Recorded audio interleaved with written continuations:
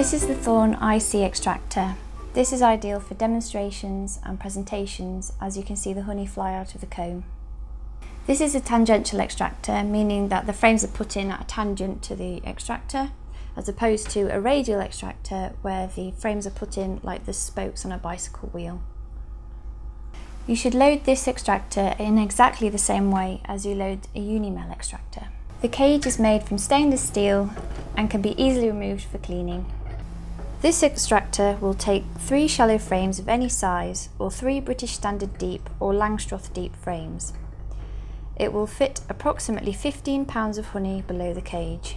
With the IC extractor, the frame goes in like so that the top bar is in the corner of the cage and the comb lays flat against the cage. Once you have your frames in place, start spinning slowly, gradually increasing with speed until you can see the honey flying freely from the comb.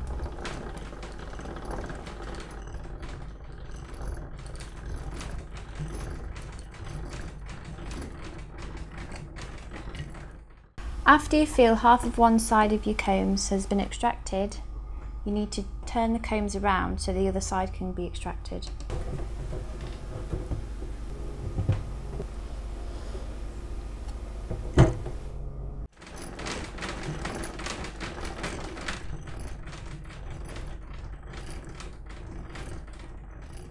After changing your frames around for a third time, we can now extract your honey.